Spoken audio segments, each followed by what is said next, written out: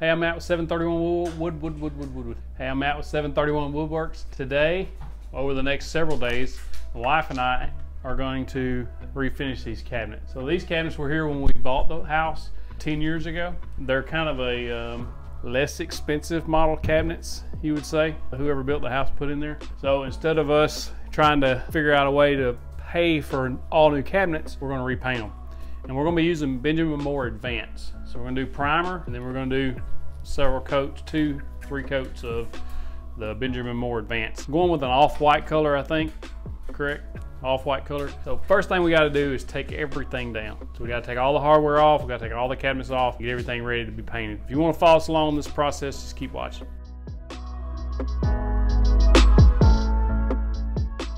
If you're new here, please consider subscribing, hitting that like button. Share this on your social media, we'd appreciate it. Remember always to check the description down below for useful links and tips and show notes. So the reason we're going to refinish them is we want to update the look of this kitchen.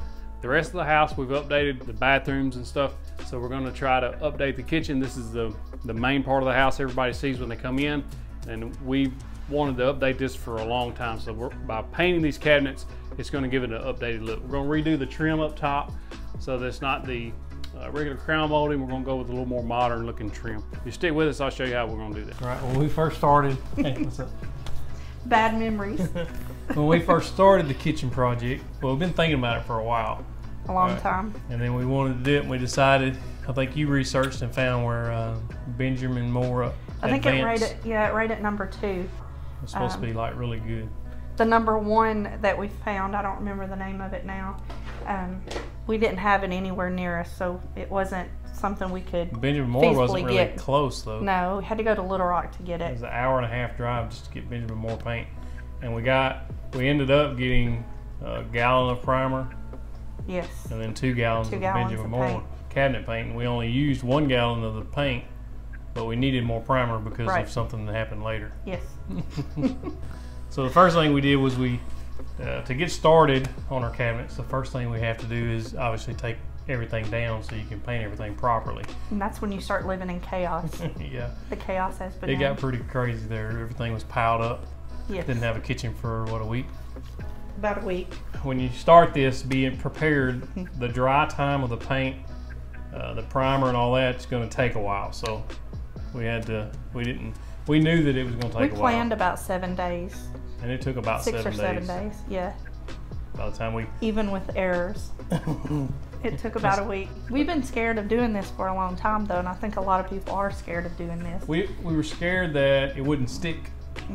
And that was the major issue. We didn't want every time you take dishes in and out or open a drawer, your finger hits it just wrong or it just scratches, and we were really worried about that. Or grease splatter. Yeah, stuff like that would damage the paint. Food splatter of any kind, staining or damage. Especially after how much work goes into this. Absolutely. Because it's a lot of work. It is not for the faint of heart. No, it's not.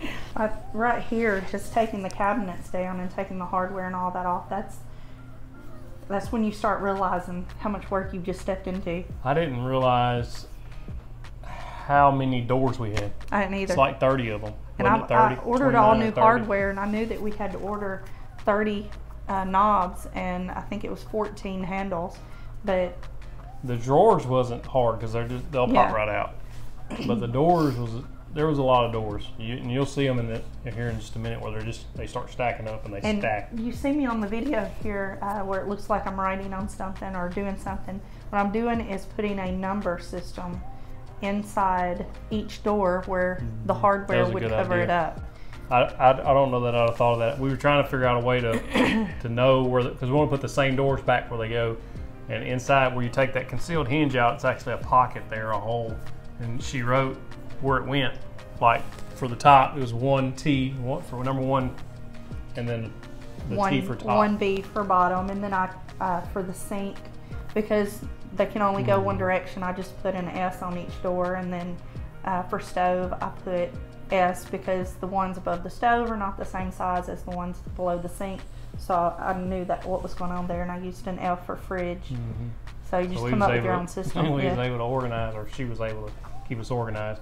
And then we took that crown molding off because you wanted new. That was not my idea. That I was yours. hated that crown molding that was up. So we took that old crown molding off and put that. It's just a 1x4, but it gives a little more modern look, I think. I found that online somewhere and saw that someone else had done that. It's really inexpensive, but it's also really cool, and you can make it look any way you want because you know, we decided to make it overhang a little, and then you'll see in the video later where we went around the stove how we put those corners together. That was just a choice, but you could do it a number of ways. It turned out nice. I like how it looks. I do too. It's a lot more modern. I hated that stuff that was up there. Yeah, it was just a cheap crown molding is all About we had. an inch, I Yeah, think it is was what about it an was. inch wide. Yeah. And this is 3.5 inches now, so Yeah. it actually gives it a little more depth.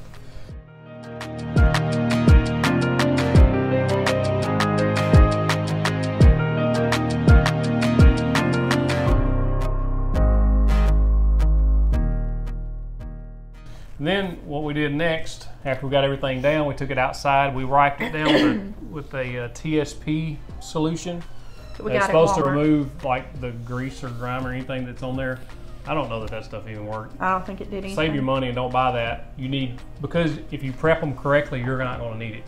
So this was the issue. We took this 120 grit sandpaper, and we watched some videos online that said lightly sand your cabinets before you paint your primer. And that's what the instructions said to do with the Benjamin Moore instructions. We lightly scuffed it, and you can see what we did. It was light. It was a light sanding. And then after that was done, we wiped everything down with a damp cloth, and we primed it.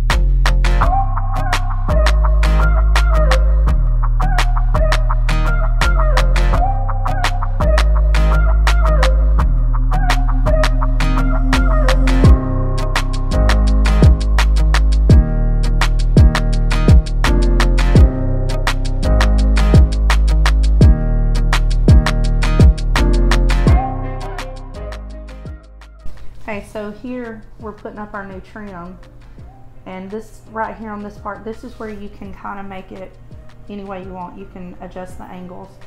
I wanted to do it a specific way so that I had a solid flat front and very few angles, but I still had an overhang.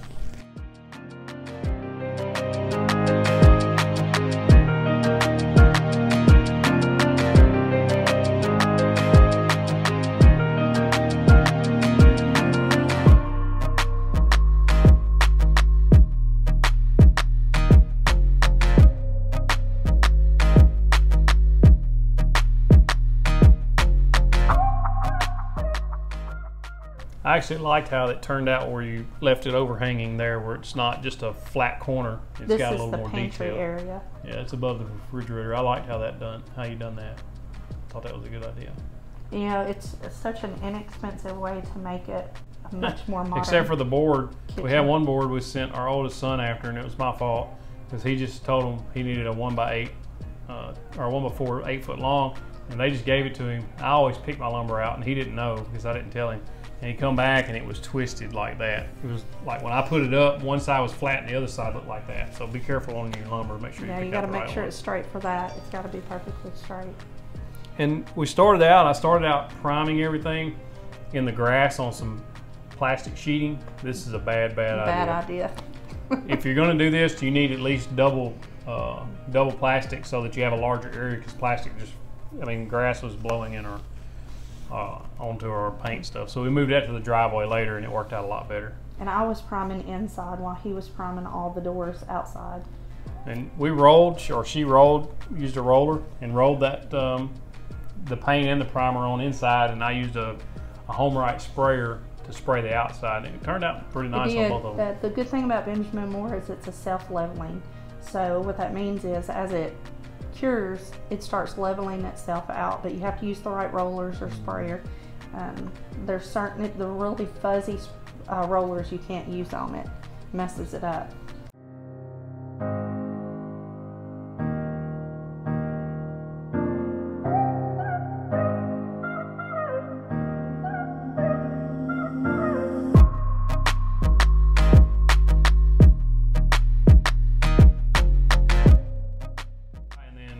this happened.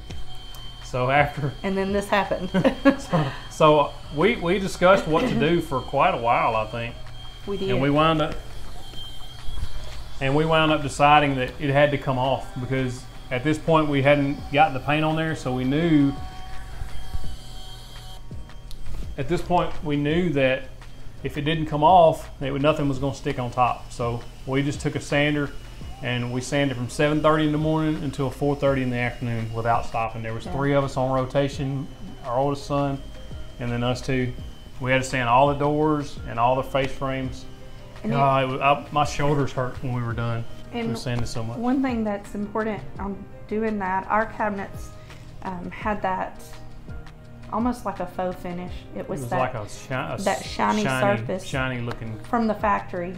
They're real wood underneath, but they've got that finish put on them. And so we put up plastic and we wore masks, and I was bad about taking my mask on and off, and I ended up getting sick, extremely sick. Like a respiratory infection.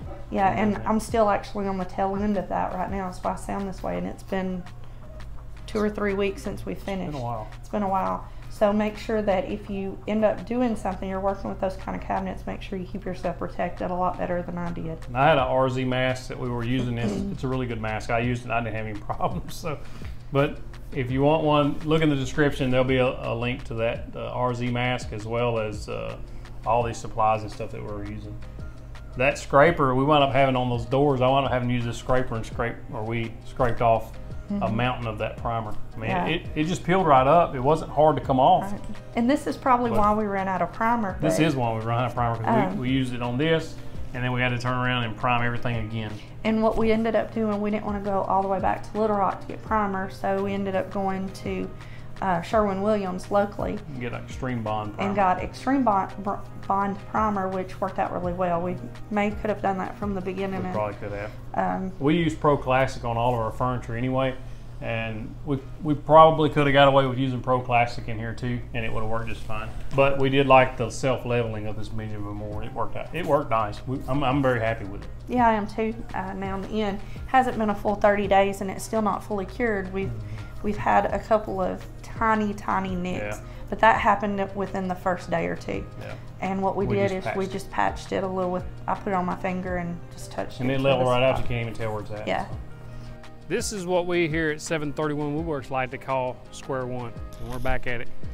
So what happened was we put on the primer before we prepped the surface correctly. So this is an unfinished or an unprepped surface. What we were doing was just painting on this shiny surface, and we needed to sand it down till it got to this matte. So the primer didn't stick properly, as you saw in the video. So had to sand everything back down. We started this morning at about 7:30 sanding, and this is now it's 4:30. So quite a long time sanding. So once we finally got everything sanded down that afternoon, late that evening, it was late, later, probably 6, 7 o'clock. We went ahead and put a coat of primer on.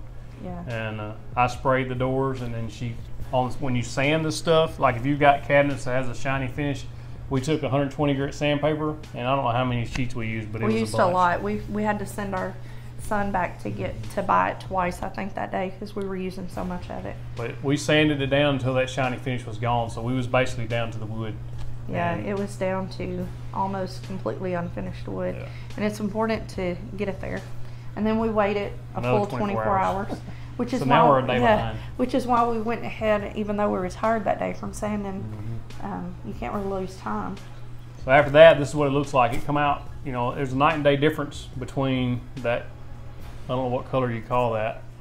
Like an oak. Yeah, it's about light medium oak. And no, I wanted the shaker style cabinets, which is basically what our bottom ones were. Not the true contemporary shaker style, but the top had that swerve in it, or that curve, that arch. And so that the color we chose, I think, made it look a lot. Made it look a lot more modern. Yeah, it did. We had to compensate for that somehow, and that's why we went with a light color. And I think we put 3 coats of the Benjamin Moore on. Right? We did. We ended up putting 3 coats. So that's 3 days. We put a coat on. 24 and you let hours. it dry, put a coat on, let it dry, and put the last coat on. And then after that last coat, you wait 48 hours. 48 hours, before we put anything back up. Yeah. So everything was in my garage, or in our garage, in the shop, and we just had it all laid out so that it wouldn't get messed up, but we just left it. Now on the doors, you have to also take into consideration there's two sides to them. Mm-hmm. So we're painting one side and letting that fully dry for about 8 hours, and then flipping it and painting the other side and letting it set for 24 hours after that. You also got to be careful with your tape on this, because you got to keep that tape down. You need to buy a good tape. Don't skimp out. Yeah, if go you're ahead and gonna, pay the money. Yeah, if you're gonna go through the process of doing your cabinets, pay $15 for a roll of tape versus 6. Yeah, because a roll of tape's gonna get you through your whole kitchen unless you got a one massive roll. kitchen. You just keep the same piece down, and it's so important that you get that clean cut when you pull it up. I think we ended up paying $8 for a tape. That was the best we had here. Yeah. I wish we had gotten some in Little Rock that had been a little bit better, because we ended up scraping on the floor a tiny bit. Yeah. Not a lot. It worked. It worked all right. All right, but we had to go back and cut in with a brush on some of the corners to the paint side of our wall where our sheetrock hit the cabinets. So spend $15 on paint. Yes. You learn the small stuff matters. And then between each coat, we took that same sanding block we're using. You can get that at Walmart, and then a 220 grit or higher, 220 to 320 grit sandpaper, and lightly sand between every coat. And we done that on the face frames and on the doors on both sides, on all the edges. Everything that's painted, you sand between coats, and what that does, it keeps any grit or any roughness out. That way when you're done that final coat, it goes on really smooth, and that's self-leveling paint. It comes back to that, it levels out. Make sure you wipe it though. Yeah, we wiped it. Keep your cloth clean. Wipe a door or two, rinse it out, and spend the time to do that. We wrung out the rag every time. After you sand it, we would take a damp cloth and wipe all the doors and the drawers and the face frame and everything, and get that sanding dust off of there, so that when you paint, you don't seal that dust under there and keep that grit on there.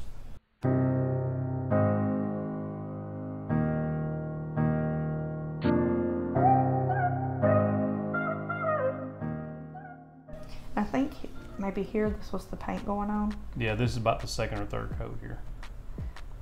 Yeah, you can see how much of a difference it's already making. And we used a satin. This is a satin finish, is what you decided to go with. Yeah, we debated on that though. We was talking about semi-gloss, we like to paint with semi-gloss. We use it on the walls, but I think it would have been too shiny, because this is actually, it has a nice sheen to it.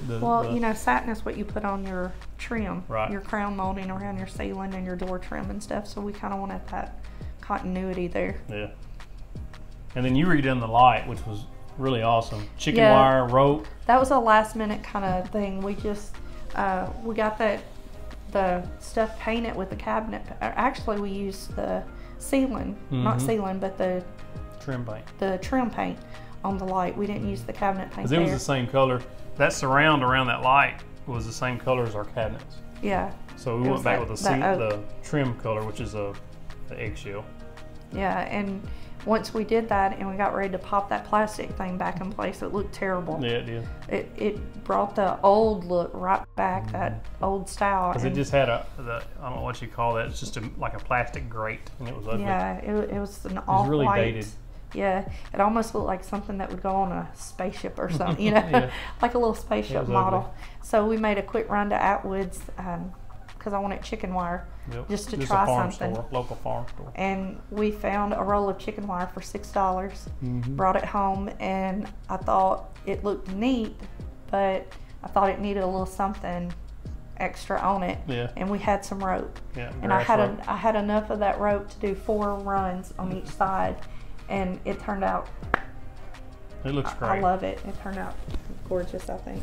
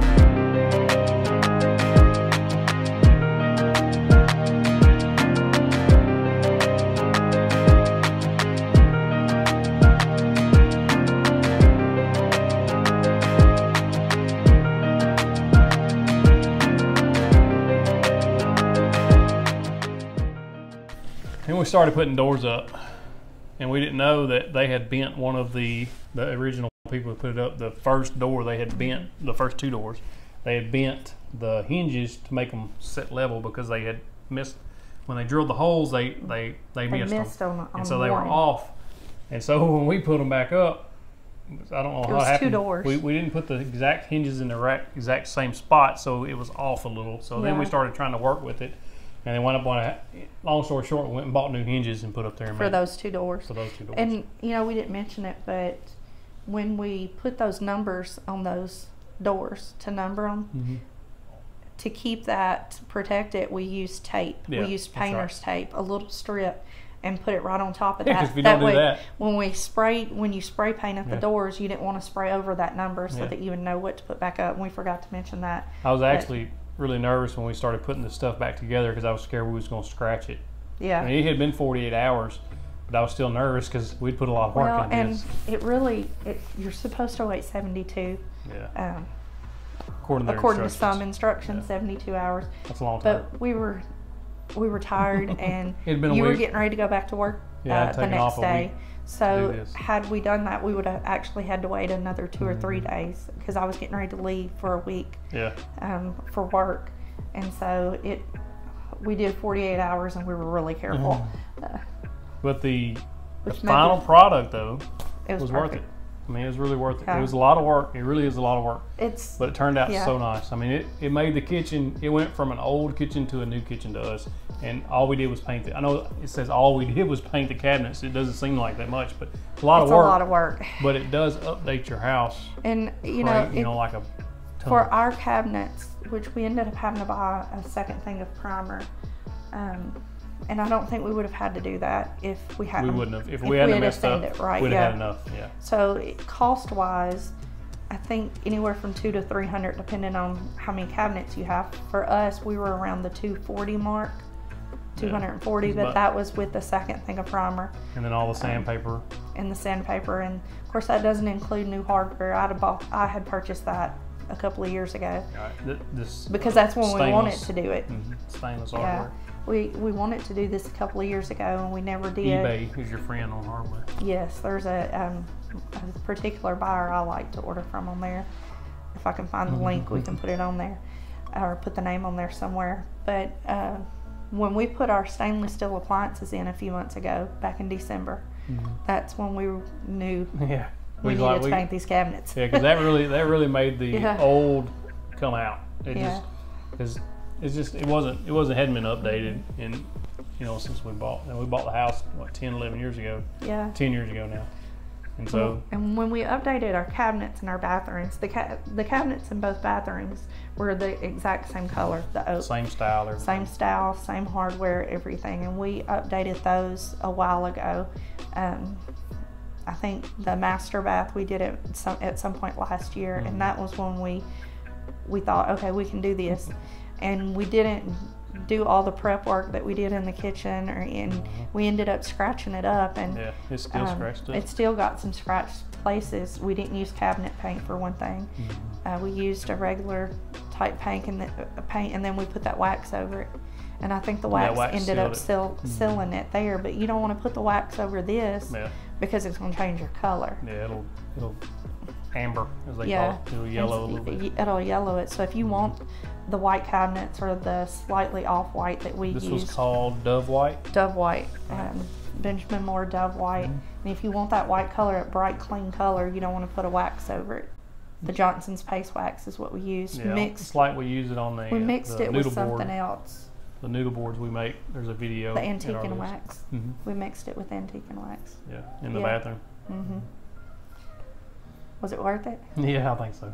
I think so. I've really enjoyed it. And then, of course, some of these doors and stuff wouldn't stay shut. I mean, it just happens with age. And this area of Arkansas, the ground settles a lot. So your house is constantly settling. And so some of our cabinet doors, wouldn't stay all the way shut. They would be, a little gap there where they weren't all the way to. So you ordered some magnets off of Amazon. We'll drop a link below. But now they just, they'll snap. Because we don't have the self-closing hinges. They've been doing that, though. Since we got the house. Since we bought the house. They've always done that. We've just lived with it. and we've hated that part because I'm OCD, and so I walk in the kitchen and you got 4 cabinets that are about that open, and I walk around hitting cabinets all the trying to push them time. closed and hold them. Maybe they'll stay, maybe they won't. So those magnets are perfect, and I like the clicking noise that they make. Some of them stick really hard though. Yeah, be careful about how you install those. Don't get, some of them you have to pull them back a little, but they're adjustable. You can move them forward or back. And they're cheap. I think they were only a few dollars for 10. I think it was maybe $20 for all of the ones that we got.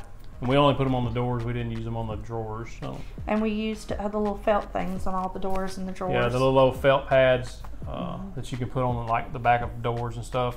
We did that just because we didn't want our cabinets to, over time, hit the, the frames and make the scratches. You can get those at Walmart. You can get them in a dark or a light color.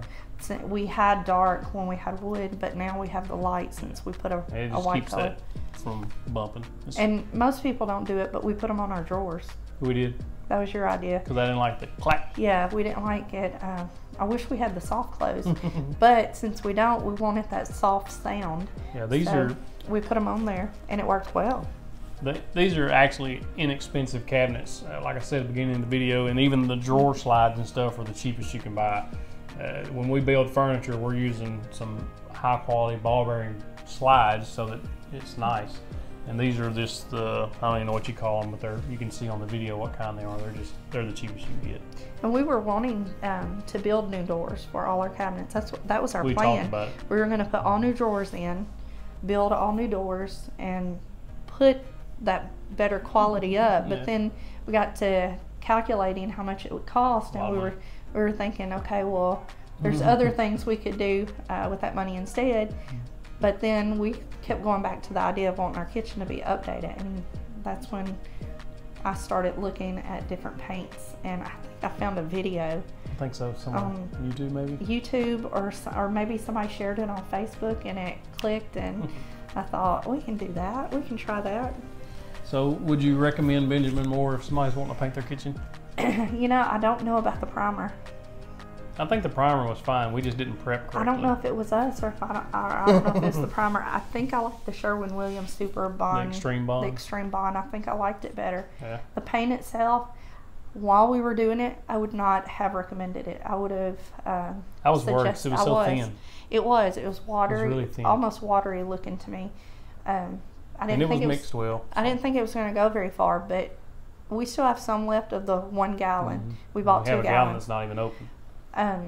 But I started doubting it, and it was the only one that talked about how self-leveling it was, though. Yeah.